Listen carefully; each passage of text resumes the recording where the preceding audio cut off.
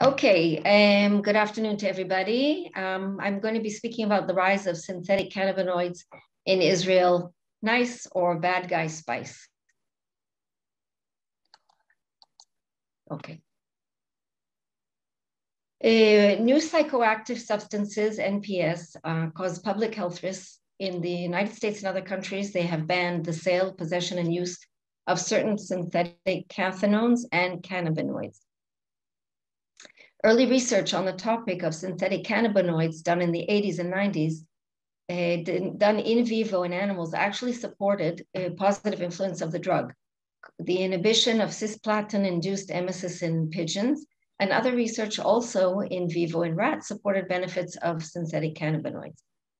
The medical world is beginning to understand that the use of these synthetic cannabinoids is not just in the more peripheral areas of society, but is drawing more attention as a drug with more toxic effect than was previously thought.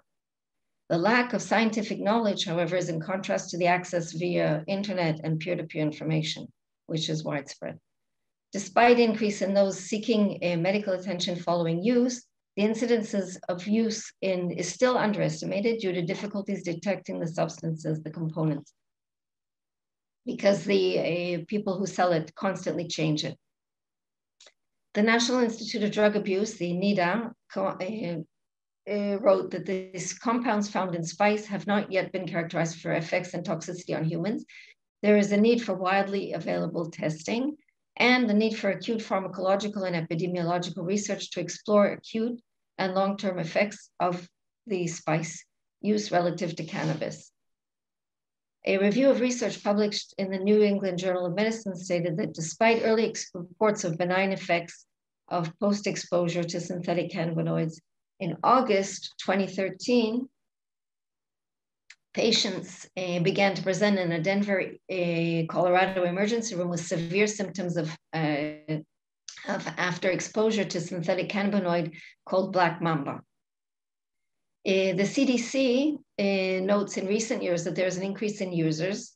Clusters of illness related to synthetic cannabinoid use are generally identified through emergency department visits or poison center calls.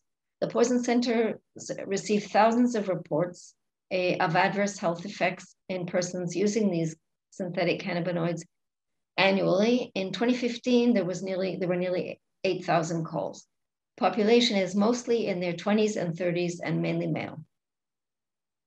All right, the side effects, short and long term, usually neurotoxicity and cardiotoxicity in general, due to increased potency.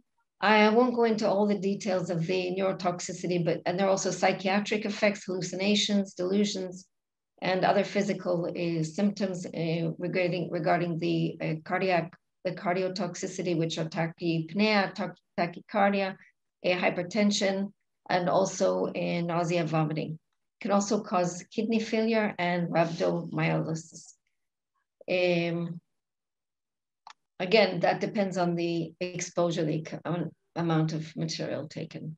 There's also driving under the influence. Recently, there have been many more cases of driving under the influence of synthetic cannabinoids.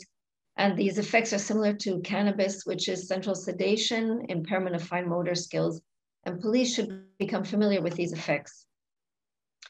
Most frequently reported adverse clinical effects are tachycardia, drowsiness, lethargy, agitation, irritability, vomiting, hallucinations, and delusions, nausea, confusion, hypertension, chest pain, and dizziness, vertigo. Police and other first responders need to become familiar with the effects of the cannabinoids and develop an awareness of the program, and there needs to also be improved screening technology. Synthetic cathinone and cannabinoid designer drugs pose a major risk to public health. What can be done? Education and awareness. Care providers need to recognize the novel drug of abuse. There needs to be public education. The challenge for scientists and clinicians and policymakers is to find creative and effective ways to maximize their efforts in responding to this rapidly changing drug landscape. A few years ago, there was in Israel massive confiscation, 3.5 tons discovered by police detectives in the southern region when a storage area in the city was used as a lab for production. There were approximately 1,000 bags of this synthetic drug ready for distribution, together with huge amounts of substances used, the substance used for the preparation of this dangerous substance. The commander of the southern region said that this was a deadly and painful blow to the drug market in Israel. In addition, an additional measure and an important, in order to assess the phenomenon from a clinical standpoint, the Ministry of Health published a directive for hospitals requiring that every hospital report every case in the ER, in the emergency room, that is connected with the use of psychoactive substances. This confirms the importance of information from doctors and other caregivers that will aid in the distinguishing an injury resulting from the use of these substances.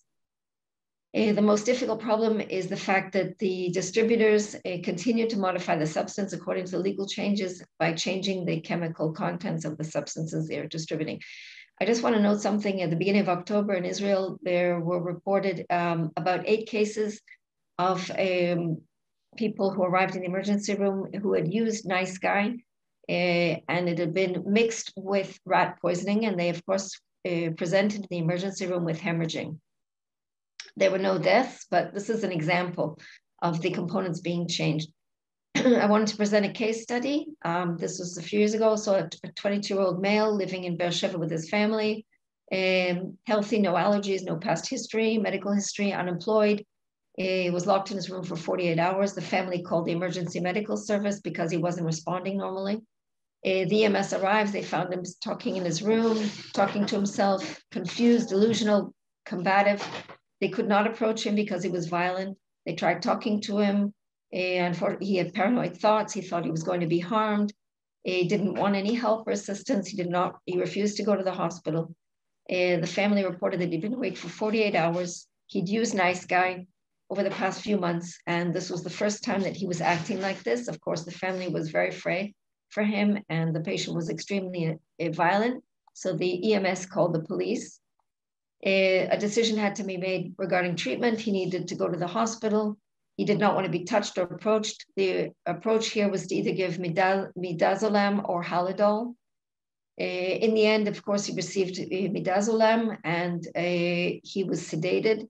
After 10 minutes, he was able to be transported to the emergency room, and after several hours of treatment, he was released home. That's basically the case study, and that's the end of my lecture. This is the bibliography. And thank you for listening.